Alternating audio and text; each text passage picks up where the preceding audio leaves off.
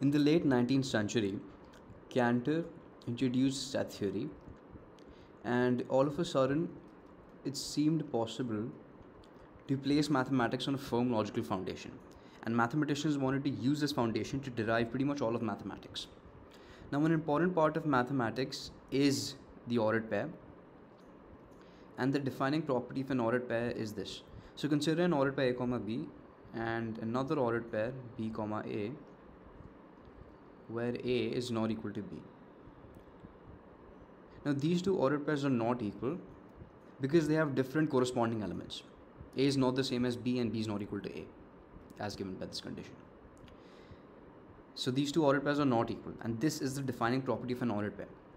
Now, when mathematicians are trying to define ordered pairs using set theory, what they really wanted was this property. They wanted to define ordered pairs in such a manner that this property remained preserved. And a mathematician named Kuratowski did just that. So Kuratowski's definition is what most undergraduates learn today, and it's the definition that we use to define ordered pairs. So Kuratowski defined ordered pairs as follows. So the ordered pair A comma B can be defined like so.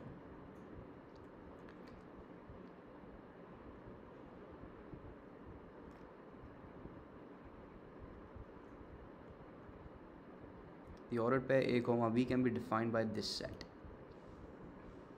And we can check whether this definition is correct or not. So if this definition is correct, then this definition of an ordered pair should preserve the defining property of an ordered pair. And the defining property is what we just learned above. So P comma Q is not the same as Q comma P, given that Q is not the same as P. Q is not equal to P.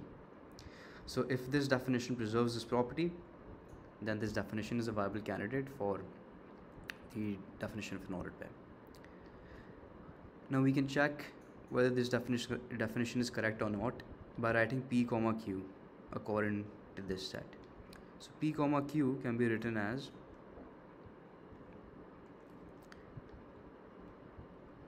P and then P comma Q. Okay.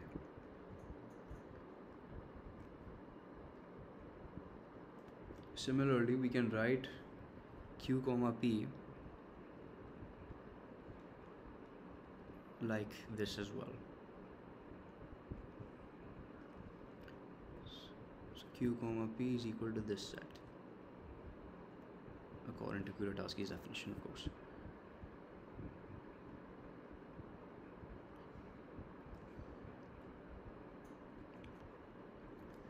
Now we can see that these two sets are not the same. Yes, these two elements are equal to each other, but this element is not the same as this element, since Q is not equal to P. And since these two sets aren't the same, we can deduce from all of this that P comma Q is not equal to Q comma P. And this is the result that we wanted. And since Kuratowski's definition gives us this result, we can now confirm that this definition is correct. And so this is why we use Kuratowski's definition today. Now you should know that many other mathematicians gave their own definition of an ordered pair using set theory, but most of them were pretty awkward definitions, and Kuratowski's definition was the most elegant, which is why mathematicians use it today. I remember when I was learning about ordered pairs for the first time, I couldn't understand why we can't define ordered pairs like this. Like, what's the problem with this definition? And the thing is that we can define ordered pairs like this using this set, but it's not very useful because this definition does not yield this property. It does not preserve this property of an ordered pair. And we can prove that by substituting P and Q comma P in this definition. So according to this definition, we can write P comma Q like this, and Q comma P would be this set. And we can see that these two sets Both of these sets are the same, which means that the ordered pairs P comma Q and Q comma P are equal to each other. And we don't want this property. This is the property that we want, right here. This is the property that we want.